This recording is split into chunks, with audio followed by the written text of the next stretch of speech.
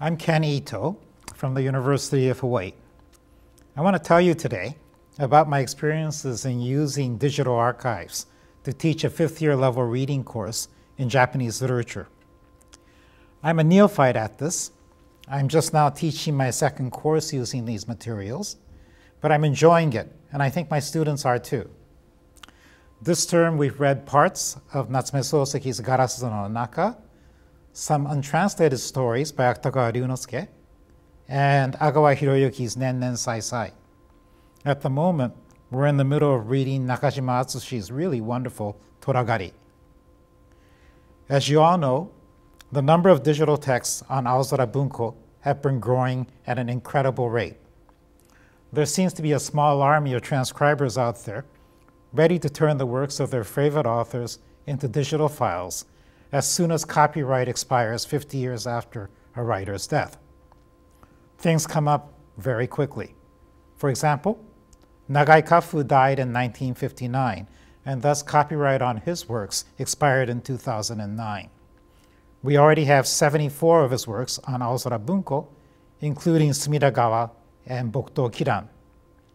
America Monogatari and Urekurabe are currently under development. For writers who died earlier, the haul is even bigger. There are 368 pieces by Akutagawa Ryunosuke and Aozora, and 102 pieces by Soseki, including all of the major novels. When I look through archives like this, I sometimes feel like a vulture because I'm waiting for 50 years to pass after an author dies. For example, I know that Tanizaki Junichiro died in 1965.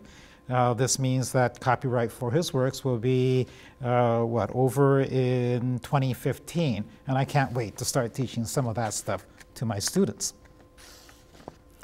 In addition to Aozora, I use the PEN Digital Library. This is a tiny archive by comparison, but PEN negotiates with living writers, presumably its members, so it contains materials that are still under copyright. I started to use the digital archives for my course for a number of reasons.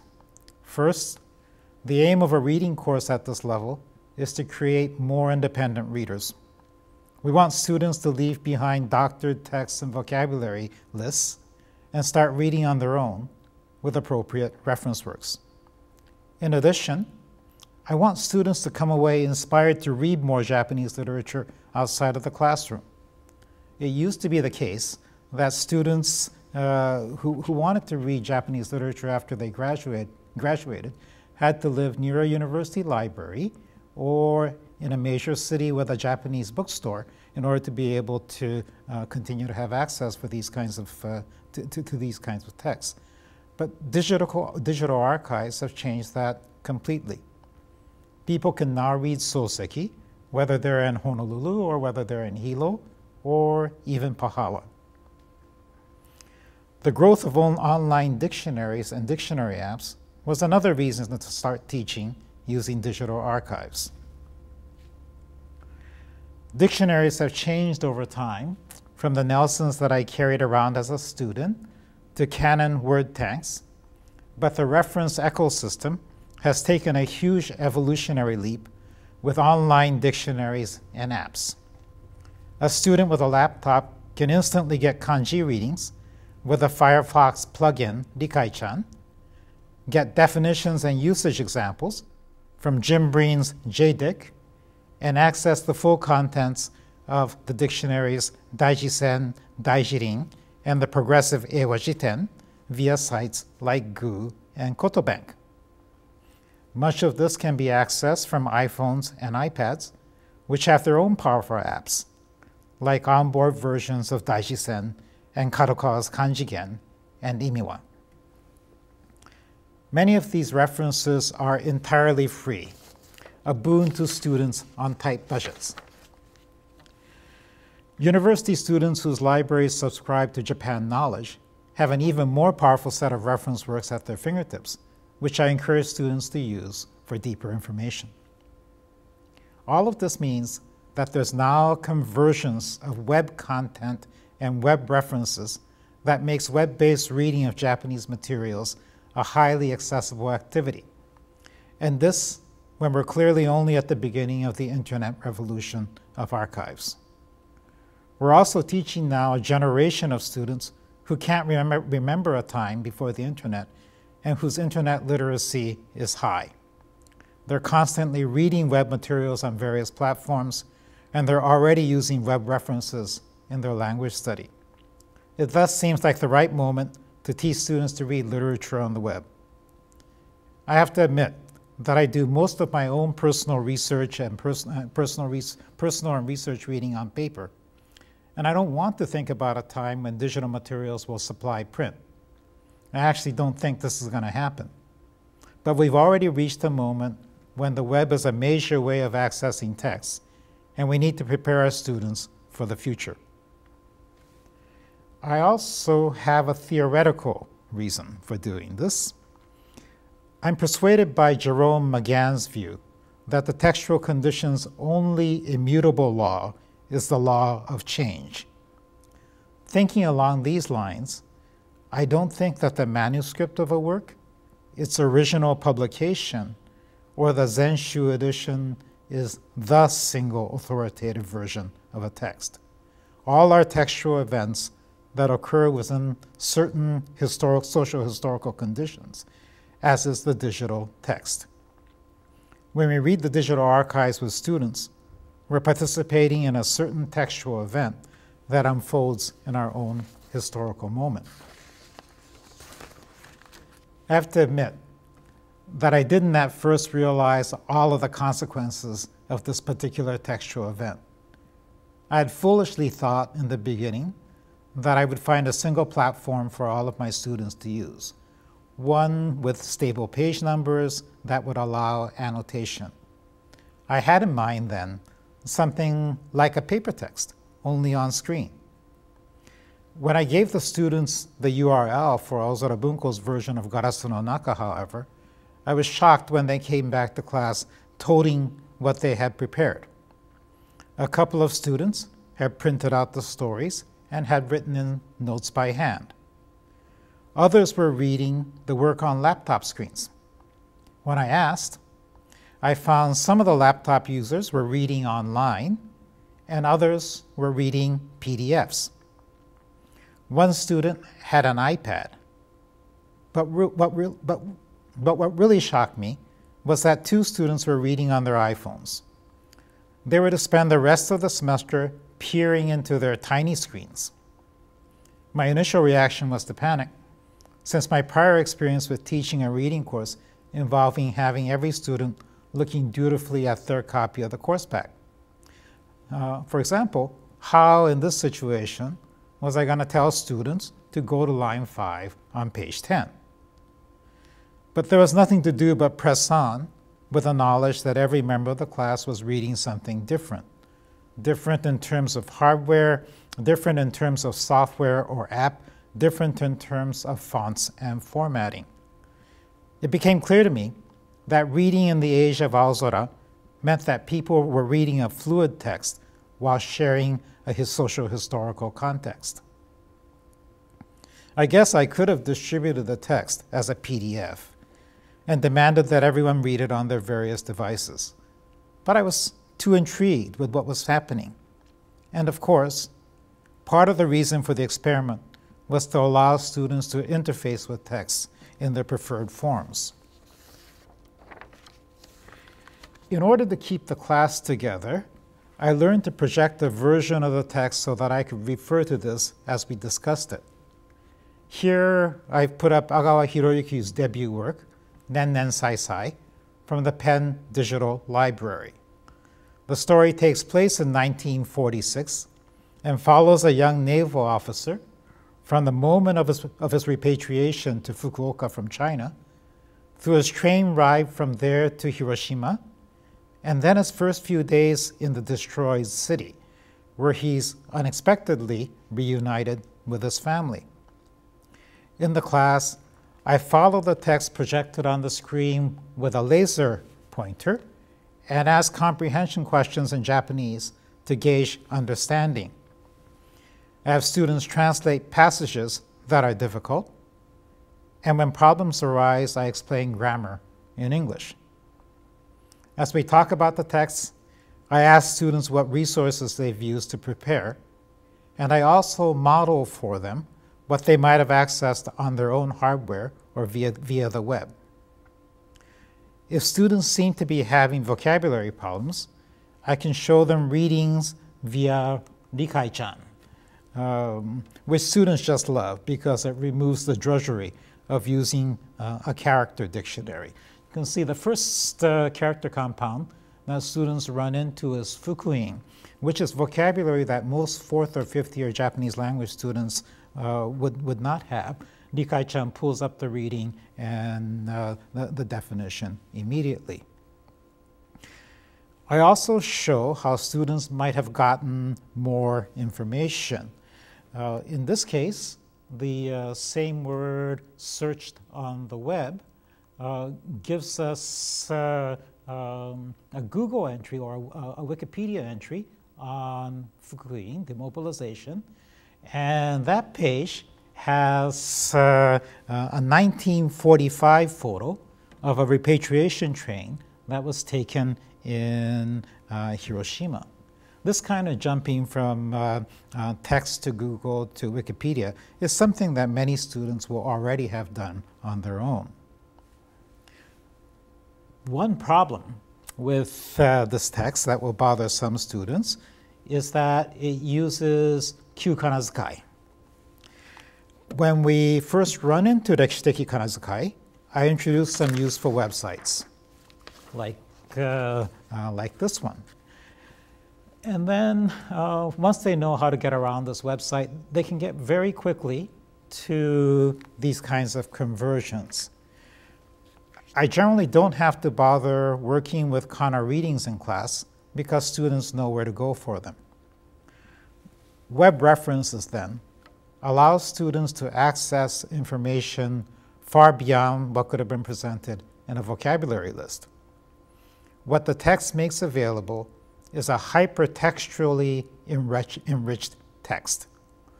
Let me give you a few further examples. Another puzzling term in the first paragraph of the story is gaishokken, or ration ticket for eating out. This is a historically specific term from the occupation period. A web search not only provides information about what a gaishokken was, but also an image of an actual ration ticket from 1946. Place names are also puzzles to students.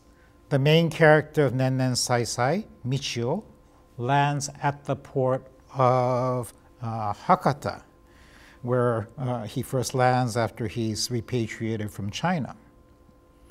Not only is the place name immediately legible in a web-based reading, but also the place can be located on a map.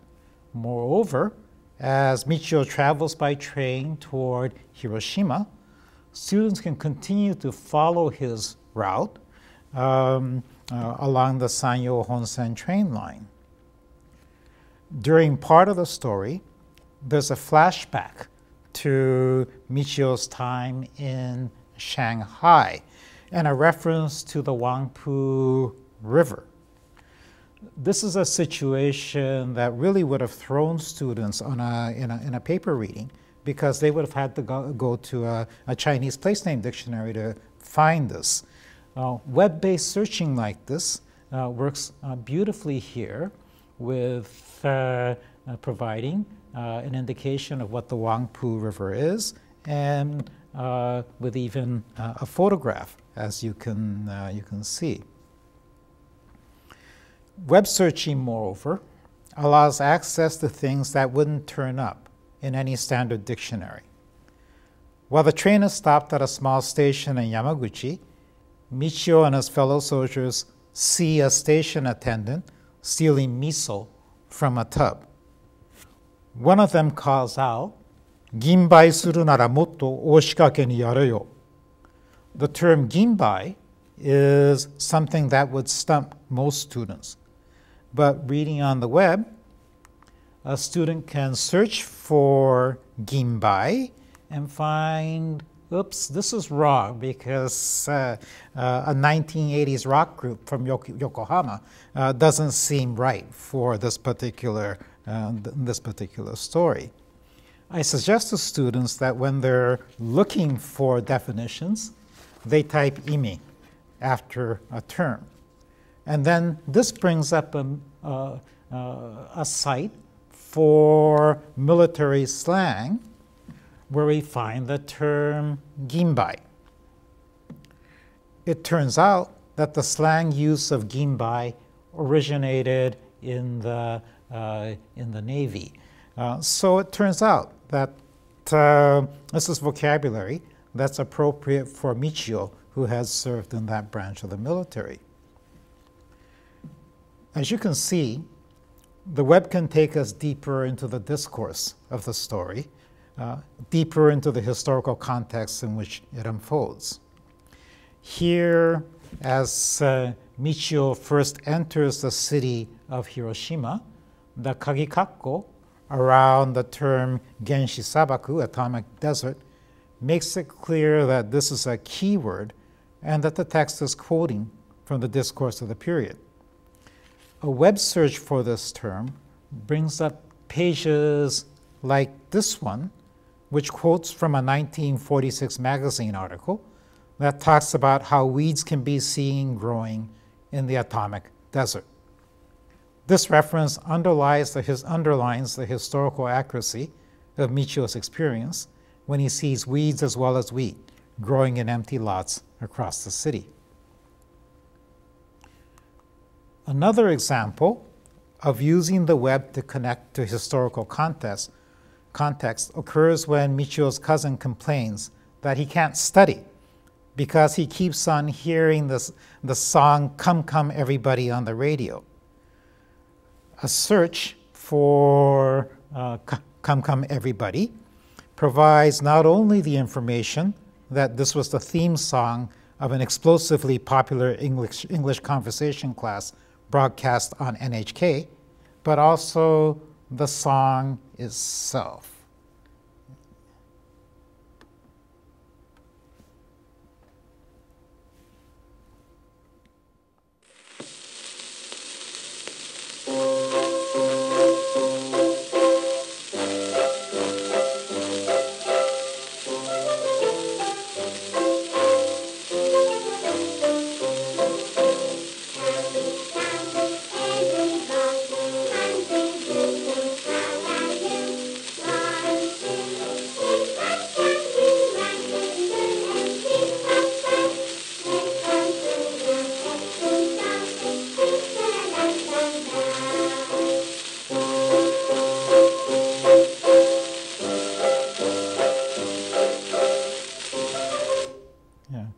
You know, it really was brilliant for whoever chose this theme song to use the melody for shoshoji, because it's a great way to make learning a foreign language a more familiar experience.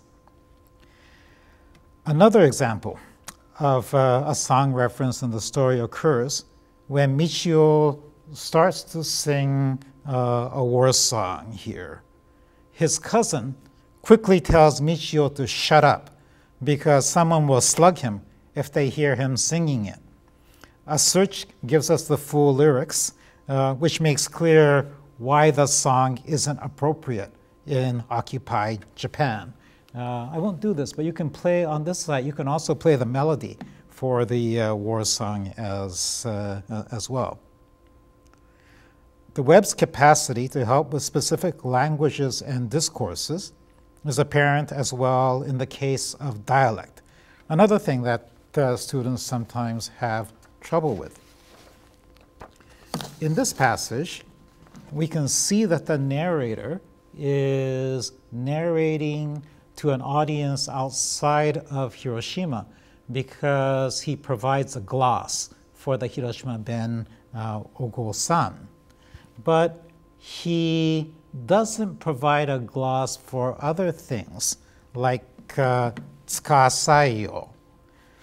if you search for Tsuka Sayo on the web, you immediately come up with the definition in standard Japanese. Let me end with a final example. The story concludes by quoting the Tang poem from which it gets its title. This is a famous couplet, but one that the average student won't know.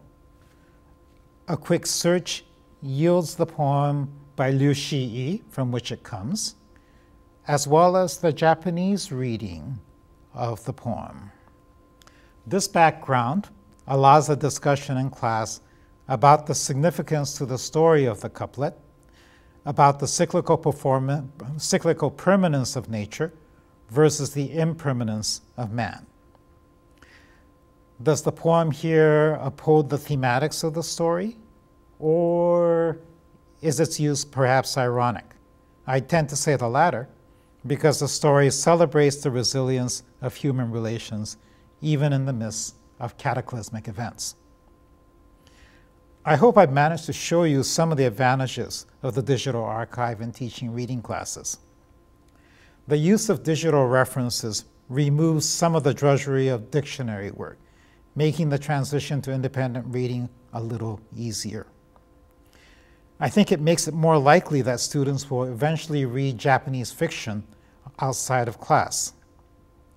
The breadth of available digital references makes possible hypertextual cultural annotation that carries us further into the study of the text, which I think is the goal of all teachers of literature when they find themselves teaching a reading course. Good luck with your efforts at using digital archives in your classes. I think you'll have fun.